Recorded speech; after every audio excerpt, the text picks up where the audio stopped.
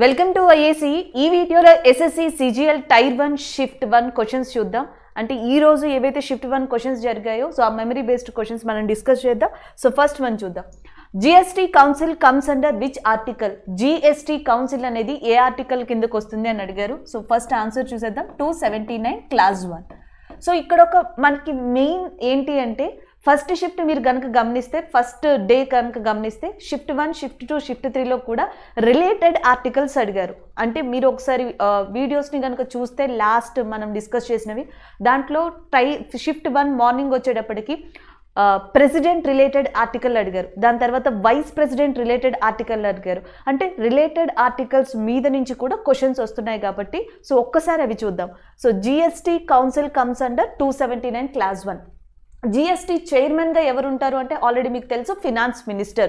So మనకి ఆర్థిక శాఖ మంత్రి GST కౌన్సిల్ చైర్మన్గా ఉంటారు. ఒకవేళ ఫినాన్స్ మినిస్టర్ లేకపోతే ఆప్షన్స్లో అది లేకపోతే ప్రస్తుతం మనకి ఫినాన్స్ మినిస్టర్గా నిర్మలా సీతారామన్ ఉన్నారు కాబట్టి GST కౌన్సిల్ చైర్మన్గా నిర్మలా సీతారామన్ ఉన్నారు. అలాగే ఇంకా ఏం ఆర్టికల్స్ని అడగచ్చు? రిలేటెడ్ ఆర్టికల్స్ అంటున్నారు కాబట్టి ఒకటి ఆర్టికల్ 3. సో ఆర్టికల్ 3 ఏంటంటే formation of new states in India.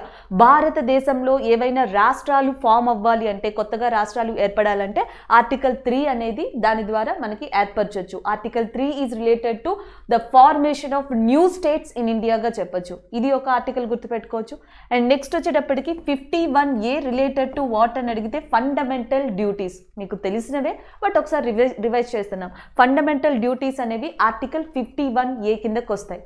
అలాగే డ్యూరింగ్ ద నేషనల్ ఎమర్జెన్సీ జాతీయ అత్యవసర పరిస్థితుల టైంలో మనకి ఏ ఆర్టికల్స్ని ఏ ఫండమెంటల్ రైట్స్ని సస్పెండ్ చేయలేరు. నేషనల్ ఎమర్జెన్సీ టైంలో ఫండమెంటల్ రైట్స్ని సస్పెండ్ చేస్తారు, అది ఒకటి క్లియర్. కానీ నేషనల్ ఎమర్జెన్సీ టైంలో మనకి ఏ ఫండమెంటల్ రైట్స్ని సస్పెండ్ చేయలేరు అంటే so that is nothing but article 20, article 21. So 20, 21 ఏవైతే ప్రాథమిక హక్కులు ఉన్నాయో జాతీయ అత్యవసర పరిస్థితుల్లో కూడా వీటిని సస్పెండ్ చేయలేరు. ఇంకొక క్వశ్చన్ ఫ్రేమ్ చేద్దాం. During the national emergency the fundamental rights of article 20 and article 21 is not able to suspended and it is amended by which act అని అడుగుతారు. 44 అమెండ్మెంట్ యాక్ట్ 44వ సవరణ చట్టం ద్వారా మనకి ఆర్టికల్ 20, 21 అనేవి జాతీయ అత్యవసర పరిస్థితుల్లో మనకి సస్పెండ్ కావు అని చెప్పడం జరిగింది. ఇవి గుర్తుపెట్టుకోవాలి. మరి నేషనల్ ఎమర్జెన్సీ ఆర్టికల్ ఎంత అంటే 352. సో 352 జాతీయ అత్యవసర పరిస్థితి ఆర్టికల్గా మనం చెప్పొచ్చు. మరి జాతీయ అత్యవసర పరిస్థితి ఎప్పుడెప్పుడు ఏర్పడింది అంటే 1962 ఇండియా చైనా వారప్పుడు జాతీయ అత్యవసర పరిస్థితిని డిక్లేర్ చేశారు. 1971 Indo Pakistan వారప్పుడు. 1975 so political crisis. 1975, 1971, 1962 so ఈ మూడు మనకి సందర్భాల్లో కూడా జాతీయ అత్యవసర పరిస్థితిని ఆర్టికల్ 352 ద్వారా విధించడం జరిగింది. అలాగే నెక్స్ట్ ప్రెసిడెంట్ రూల్ లేదా కాన్స్టిట్యూషనల్ ఎమర్జెన్సీ అంటాం, అది ఆర్టికల్ 356 కిందకు వస్తుంది. నెక్స్ట్ ఫినాన్షియల్ ఎమర్జెన్సీ అంటాం, ఆర్టికల్ 360 కిందకి రావడం జరుగుతుంది.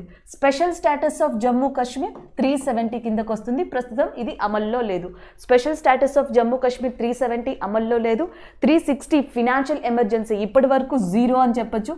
అండ్ మనకి కాన్స్టిట్యూషనల్ ఎమర్జెన్సీ రాష్ట్రపతి పాలన లేదా స్టేట్ ఎమర్జెన్సీ లాంటివి అంటాం కదా, ప్రెసిడెంట్ రూల్ అంటాం కదా, సో అది ఆర్టికల్ 356. నేషనల్ ఎమర్జెన్సీ ఆర్టికల్ 352 కింద ఉంటుంది. సో ఇవి కొన్ని రిలేటెడ్ ఆర్టికల్స్ మనం గుర్తుపెట్టుకోవాల్సినవి. అలాగే నెక్స్ట్ వచ్చేటప్పటికి రైట్ టు ఎడ్యుకేషన్. సో ఏమంటారు ప్రాథమిక విద్య అనేది కంపల్సరీగా అని ఏ ఆర్టికల్ చెప్తుంది అంటే 21A. సో 21A అనేది రైట్ టు ఎడ్యుకేషన్ గురించి కూడా చెప్పడం జరుగుతుంది. సో ఇవి కొన్ని గుర్తుపెట్టుకోవచ్చు. నెక్స్ట్ వచ్చేటప్పటికి లింగ్విస్టిక్ మైనారిటీస్ ఎవరైతే ఉంటారో సో వాళ్ళకి భద్రత ఏ ఆర్టికల్ ద్వారా కల్పిస్తున్నారని అడుగుతారు. ఆర్టికల్ 29.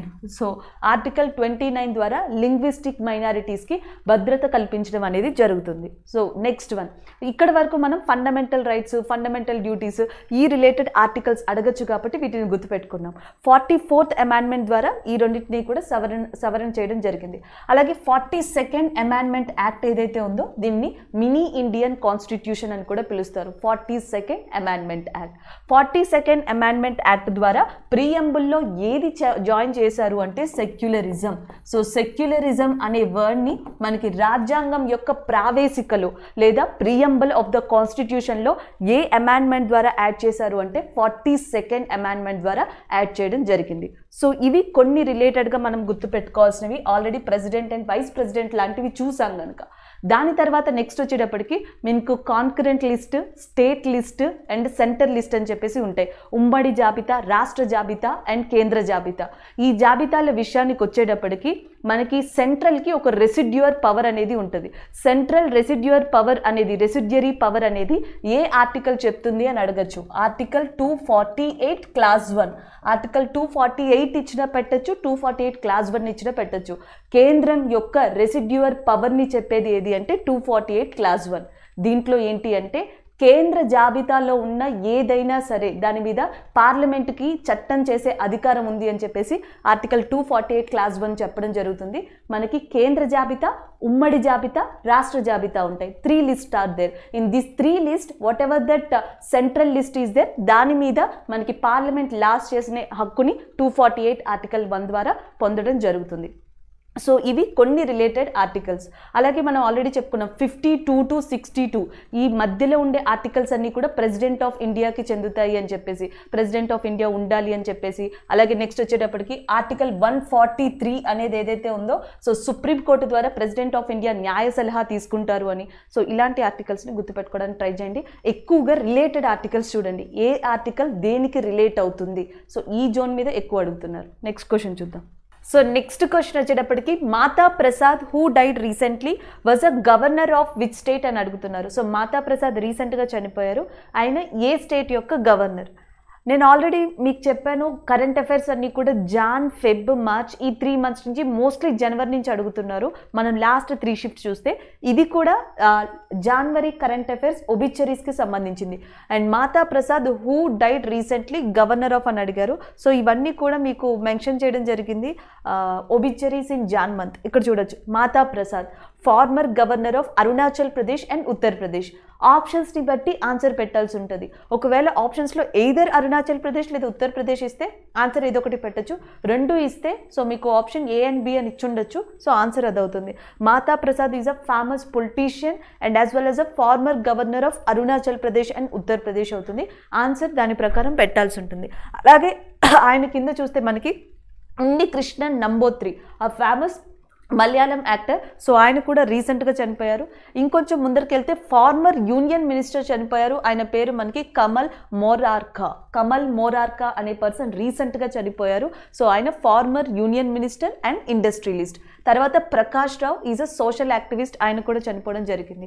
సో ఈ స్లైడ్లో మీరు ఒక్కసారి మలయాళం యాక్టర్ని, ఫార్మర్ యూనియన్ మినిస్టర్ని, సోషల్ యాక్టివిస్ట్ని చూడొచ్చు. ఆయనతో పాటు ఉస్తాద్ గులాం ముస్తఫా ఖాన్, ఇండియాలో చాలా ఫేమస్ క్లాసికల్ మ్యూజిషియన్ అంటాం. సో ఆ క్లాసికల్ మ్యూజిషియన్ చనిపోవడం జరిగింది, ఉస్తాద్ గులాం ముస్తఫా ఖాన్. ఈయన పేరు చూస్తేనే జనరల్గా పెట్టచ్చండి. రీసెంట్గా ఒబిచరీస్లో ఉన్నారు.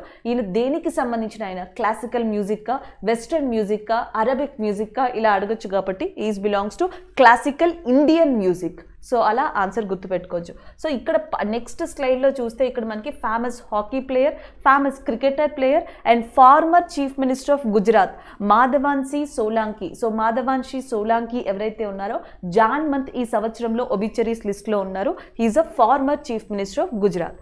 అండ్ ద నెక్స్ట్ ఇంకొక ఇంపార్టెంట్ ఏంటంటే MLA, cabinet minister and MLA. ఆయన పేరు Vilas Patel ఉదాల్కర్. So Vilas Patel ఉదాల్కర్ also politician. So John month మనకి కంప్లీట్గా ఉంటే పొలిటీషియన్స్ ఉన్నారు, లేకపోతే క్రికెట్ అండ్ హాకీ ప్లేయర్స్ ఉన్నారు, లేకపోతే మనకి రైటర్ అండ్ మ్యూజిషియన్స్ ఉన్నారు. ఈ 3 కేటగిరీస్ మనకి ఎక్కువగా కనిపిస్తున్నాయి. ఒక్కసారి మీరు ఈ 3 కేటగిరీస్ చూడండి. This is a slide 1 and ఇది వచ్చేటప్పటికి slide 2 in slide 3. Lorry king, American radio and television host and spokes person, చాలా ఫేమస్ వ్యక్తి అంట ఇంటర్నేషనల్ వైడ్గా. సో ఆయన కూడా మనకి లాస్ట్ టైం చనిపోవడం జరిగింది జాన్ మంత్లో. So he's a one of the thing. ఇండియాకి సంబంధించి Narendra Chanchal, Indian Banjara singer. So ఆయన కూడా చనిపోయారు. సో ఉస్తాద్ గులాం ఖాన్ కానీ, లారీ కింగ్ కానీ, నరేంద్ర చంచల్ కానీ, సో వీళ్ళందరూ కూడా జాన్ మంత్లో ఉన్న ఒబిచరీసే. జాన్ అండ్ ఫెబ్ 2 కూడా ఒకసారి ఒబిచరీస్ లిస్ట్, అపాయింట్మెంట్స్ కూడా ఒకసారి చూసుకోండి. నెక్స్ట్ వన్ చూద్దాం. So next question, who was the last Nizam of Hyderabad? So last Nizam of Hyderabad ఎవరని అడుగుతున్నారు. సో ఆన్సర్ వచ్చేసి మనకి Mir Osman Ali Khan. So Mir Osman Ali Khan the last ruler of Nizam హైదరాబాద్గా చెప్పొచ్చు. అలాగే last ruler of Vijayanagara Kingdom, Vijayanagara సామ్రాజ్యానికి లాస్ట్ రూలర్గా ఉన్నది ఎవరో గుర్తుపెట్టుకోండి, Ramaraya. So Ramaraya is a last ruler of Vijayanagara Kingdom. అలాగే చోళా కింగ్డమ్కి లాస్ట్ రూలర్ ఎవరు అంటే మనకి Rajendra Chola III. Rajendra Chola III. So Rajendra Chola III Vijayanagara కింగ్డమ్కి last రూలర్గా ఉన్నారు. సో ఈయన పేరు కూడా గుర్తుపెట్టుకోవాల్సి ఉంటుంది. ఈయనతో మనకి ఎవరైతే మహావర్మన్ కులశేఖరన్ పాండ్యన్ ఉన్నారో, మహావర్మరన్ కులశేఖరన్ పాండ్యన్కి అండ్ రాజేంద్ర చోళా IIIకి మధ్య మనకి ఆల్మోస్ట్ 1279 ఆ సంవత్సరంలో ఒక యుద్ధం జరుగుతుంది. సో దాంతో పాండ్యులు చోళుల యొక్క ఏరియాని మొత్తం ఆక్యుపై చేసుకోవడం జరుగుతుంది. ఆ తర్వాత చోళుల పతనం అండ్ కంప్లీట్గా మనకి అక్కడి నుంచి వెళ్ళిపోవడం అనేది కూడా జరుగుతుంది. చోళాస్ లాస్ట్ కింగ్గా రాజేంద్ర చోళా IIIని గుర్తుపెట్టుకోవచ్చు. అలాగే next Chalukyas last కింగ్గా Kirtivarman III.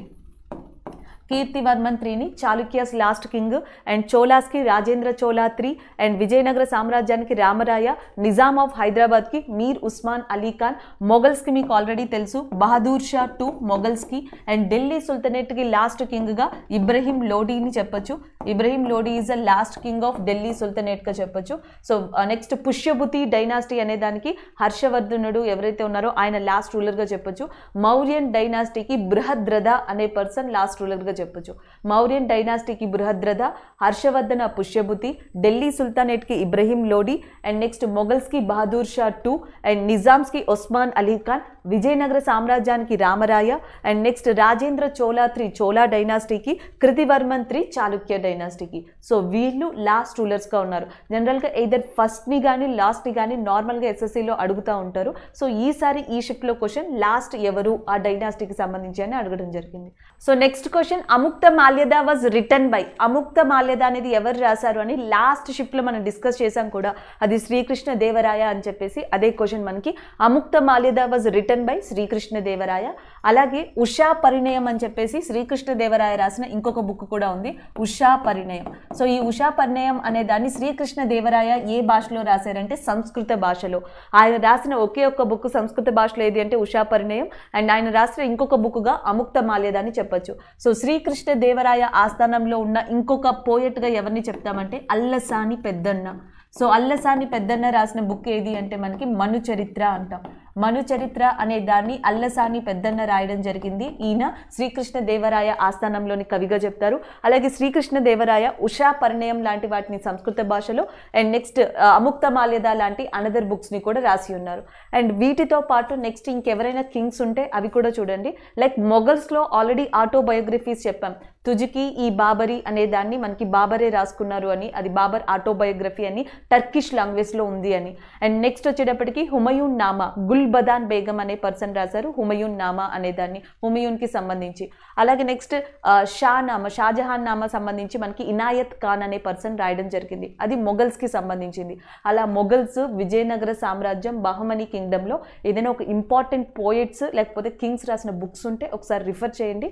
But ఈ లిస్ట్లో మాత్రం మీరు గుర్తుపెట్టుకోవచ్చు. మను చరిత్ర అనే దాన్ని అల్లసాని పెద్దన్న రాశారు. ఉషా పరిణయం, అముక్త మాల్యద మాత్రం శ్రీకృష్ణ దేవరాయ రాశారు. అలాగే నెక్స్ట్ మోడ్రన్ మను అని చెప్పేసి ఎవరిని పిలుస్తారు అంటే అంబేద్కర్ని పిలవడం జరుగుతుంది.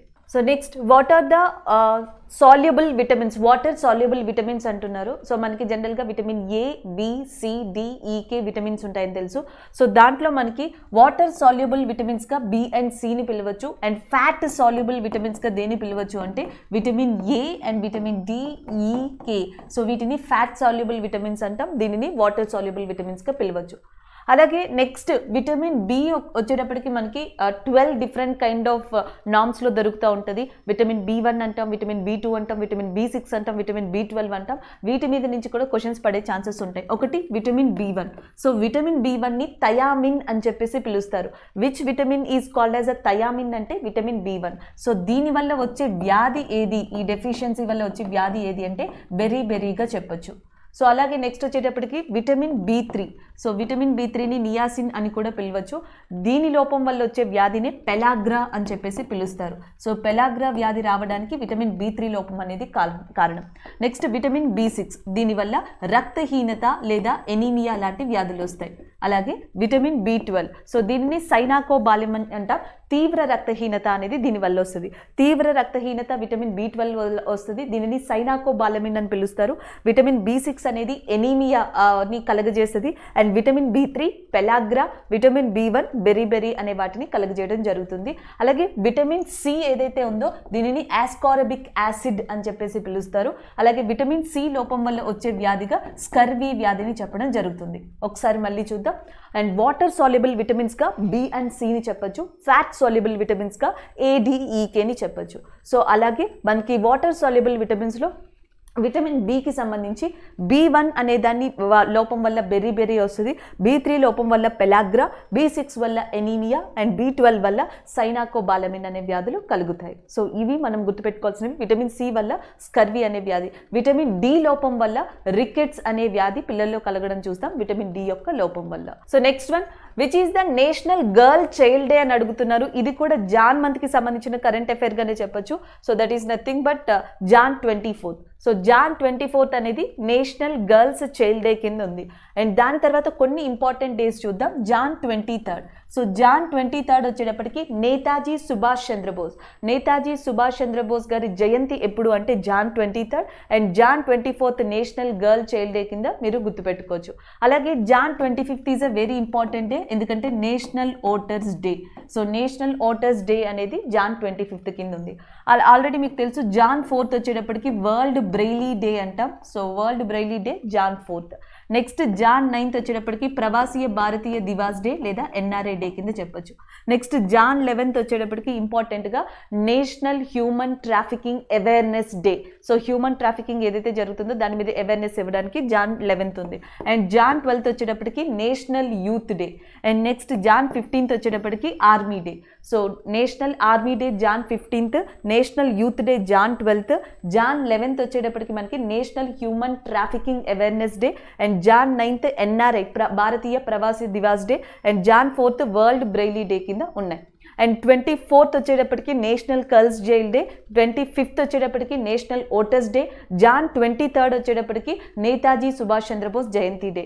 అండ్ జాన్ 26th మీకు ఆల్రెడీ తెలుసు రిపబ్లిక్ డే అని. రిపబ్లిక్ డేతో పాటు ఇంటర్నేషనల్ కస్టమ్స్ డే కూడా ఎప్పుడు అంటే మనకి జాన్ 26th గానే ఉంది. సో ఇవి మీరు ఎక్కువగా జాన్ మంత్లో గుర్తుపెట్టుకోవాల్సినవి. జాన్ మంత్ కరెంట్ అఫైర్స్ అడిగారు, జాన్ మంత్ ఒబిచరీస్ అడిగారు, జాన్ మంత్ డేట్స్ అడిగారు, జాన్ మంత్ అపాయింట్మెంట్ అడిగారు, జాన్ మంత్ స్పోర్ట్స్ కూడా అడిగారు. ఈ 2 షిఫ్ట్స్, ఈ 2 రోజులు జరిగిన షిఫ్ట్స్లో. కాబట్టి ఒక్కసారి జాన్ నుంచి మీరు మోస్ట్లీ కరెంట్ అఫైర్స్ని రివైజ్ చేస్తే మీకు ఎగ్జామ్లో యూజ్ఫుల్ ఉంటుంది. So next question, rickets effects which part of body అని అడుగుతున్నారు. That is nothing but bones. ఇందాకే డిస్కస్ చేసాం ప్రీవియస్ క్వశ్చన్లో. సో విటమిన్ డి లోపం వల్ల మనకి రికెట్స్ వ్యాధి అనేది వస్తుంది అని చెప్పేసి అది ముఖ్యంగా బోన్స్ని ఎఫెక్ట్ చేయడం జరుగుతుంది. అండ్ ద నెక్స్ట్ క్వశ్చన్ చూద్దాం. And disease caused by parasite, ఇది లాస్ట్ షిఫ్ట్లో చెప్పుకున్నాం. అదేంటి అంటే ఏప్రిల్ 25th. ఏప్రిల్ 25th అనేది వరల్డ్ మలేరియా డే కింద రికగ్నైజ్ చేశారని. మలేరియా వ్యాధి ప్లాస్మోడియం అనే ఒక పారాసైట్ వల్ల, పరాన్నజీవి వల్ల వస్తుంది అని చెప్పేసి డిస్కస్ చేసాం. సో అదే క్వశ్చన్ ఇక్కడ అడిగారు. Disease caused by parasite, that is nothing but మలేరియాగా చెప్పొచ్చు. స్వైన్ ఫ్లూ కానీ, జికా కానీ, H1N1 కానీ ఇలాంటివన్నీ కూడా వైరస్ల వల్ల వచ్చే వ్యాధులుగా చెప్పొచ్చు. ఊపింగ్ కాఫ్ అంటాం. సో ఊపింగ్ కాఫ్ అనే వ్యాధి బ్యాక్టీరియా వల్ల వస్తుంది. బ్యాక్టీరియా వల్ల వచ్చే దాంట్లో ఊపింగ్ కాఫ్ని చెప్పొచ్చు. జికా కానీ, కోవిడ్ కానీ, స్వైన్ ఫ్లూ కానీ ఇవన్నీ కూడా వైరస్ వల్ల వచ్చే వ్యాధులుగా చెప్పొచ్చు. అండ్ నెక్స్ట్ పారాసైట్ వల్ల వచ్చే వ్యాధిగా దేన్ని చెప్పొచ్చు అంటే మలేరియాని. నెక్స్ట్ వన్ చూద్దాం. And next, name the scientist who gave the 3 laws of planetary motion. So మనకి 3 ప్లానెటరీ సిద్ధాంతాలను ఇచ్చిన పర్సన్ ఎవరు అని అడిగారు. That is nothing but Kepler. So Kepler loss అంటాం. ఫస్ట్ లా, సెకండ్ లా, థర్డ్ లా. సో సూర్యుడి చుట్టూ మిగతా ప్లానెట్స్ అన్ని కూడా ఎలిప్టికల్ పాత్లో తిరుగుతాయని. సో ఆ ఎలిప్టికల్ పాత్లో తిరిగినప్పుడు వాటి మధ్య ఉండే డిస్టెన్స్ గురించి కానీ, రేడియస్ గురించి కానీ, వీటన్నిటి గురించి కూడా చెప్పిన పర్సన్ ఎవరు అంటే కెప్లర్. సో ఈ కెప్లర్ సిద్ధాంతాలు ముఖ్యంగా 3 రకాలుగా ఉంటాయి, 3 లాస్ ఉంటాయి. సో అవే ఇక్కడ అడిగారు. అలాగే మనకి న్యూటన్స్ లాస్ అడగచ్చు. న్యూటన్కి మనకి 3 లాస్ని ప్రపోజ్ చేశారు, ఫస్ట్ లా, సెకండ్ లా, థర్డ్ లా. ఇవి కాకుండా next Newton's law of gravitation అనేది ఉంది. సో ఇలాంటివి different, Newton's law of cooling అనేది ఒకటి ఉంది. ఇలాంటివి కూడా ప్రతిపాదించడం జరిగింది. యాక్చువల్గా ఫిజిక్స్లో ఒకవైపు వచ్చేటప్పటికి Archimedes principal, Bernoulli's theorem, surface tension, pascal principal ఒకవైపు ఉంటే, న్యూటన్స్ లా అండ్ కెప్లర్స్ లా ఇవన్నీ కూడా ఒకవైపు ఉంటాయని చెప్పొచ్చు. సో మొన్నటి దాకా యూనిట్స్ అడిగారు, ఇప్పుడు వచ్చేటప్పటికి సిద్ధాంతాల గురించి అడుగుతున్నారు. సో నెక్స్ట్ వన్ చూద్దాం. Next one, who among the following was not a president of India. So ఇది ఆప్షన్స్ని బట్టి ఉంటుందండి. సో ఇప్పుడు అష్రఫ్ గనీ ఉన్నారనుకోండి, ఆయన ప్రెసిడెంట్ ఆఫ్ ఆఫ్ఘనిస్తాన్గా ఉన్నారు. లేకపోతే అబ్దుల్ హమీద్ ఉన్నారనుకోండి, ఆయన ప్రెసిడెంట్ ఆఫ్ బంగ్లాదేశ్గా ఉన్నారు. సో ఇలా మనకి Sri Lanka president, Bangladesh president and Pakistan ఇలా ఇచ్చేసి, సో దాంట్లో ఇండియా ప్రెసిడెంట్ కానిది ఎవరు అని అడగచ్చు. లేదా పాత ఫార్మర్ ప్రెసిడెంట్స్ ఆఫ్ ఇండియా పేర్లు ఇచ్చి ఉండొచ్చు. లైక్ ఒకటి బాబు రాజేంద్ర ప్రసాద్ గారు, అబ్దుల్ కలాం గారు, ప్రతిభా పాటిల్. అండ్ ఇంకొక ఆప్షన్ ఏదైనా ఇచ్చేసి which of the following is not a president of India, ఇంతవరకు ఎవరు పనిచేయలేదు. సో మనకి ప్రెసిడెంట్ ఆఫ్ ఇండియా కాని వారు ఎవరో పిక్ చేసుకోమన్నారు, ఆ క్వశ్చన్ వచ్చింది ఆ రిలేటెడ్ అని స్టూడెంట్ చెప్పుంటే. సో దీంట్లో 2 కైండ్ ఆఫ్ క్వశ్చన్స్ ఉంటాయి. ఒకటి బయట దేశంతో కంపేర్ చేసి ప్రెసిడెంట్స్ని క్వశ్చన్ అడిగి ఉండొచ్చు. రెండోది భారతదేశంలో ఆల్రెడీ ప్రెసిడెంట్స్గా వర్క్ చేసిన 3 పేర్లు ఇచ్చి వర్క్ చేయని ఇంకొక ప్రెసిడెంట్ పేరు కూడా అడిగి ఉండొచ్చు. సో ఈ రిలేటెడ్ క్వశ్చన్ మనకి రావడం జరిగింది. ఇది డిపెండ్స్ ఆన్ ఆప్షన్ అవుతుంది. Who among the following was not the president of India, it's depends on option. So next one, ఒట్టాన్ తుల్లాల్ is a dance form of. ఇది కూడా మనకి ఫోక్ డాన్స్ యొక్క ఆర్ట్లోకి వస్తుంది, folk dance క్వశ్చన్స్లోకి. ఒట్టాన్ తుల్లాల్ is a dance form of అని అడుగుతున్నారు. Answer వచ్చేసి it's a south India. లేదు south India అని అడగకపోతే ఇది ఏ స్టేట్కి సంబంధించింది అంటే కేరళకి సంబంధించిందిగా కూడా పెట్టచ్చు. కుడియట్టం, ముడియట్టం అండ్ యాజ్ వెల్ యాజ్ ఒట్టాన్ తుల్లాల్ ఇవన్నీ కూడా కేరళ యొక్క ఫేమస్ డాన్స్గా చెప్తాం. ఫర్ ఎగ్జాంపుల్ ధోలా అని ఇచ్చారనుకోండి. సో ధోలా అనేది గోవా స్టేట్ యొక్క ఫేమస్ ఫోక్ డాన్స్గా చెప్తాం. లావాని మహారాష్ట్ర యొక్క ఫేమస్ ఫోక్ డాన్స్.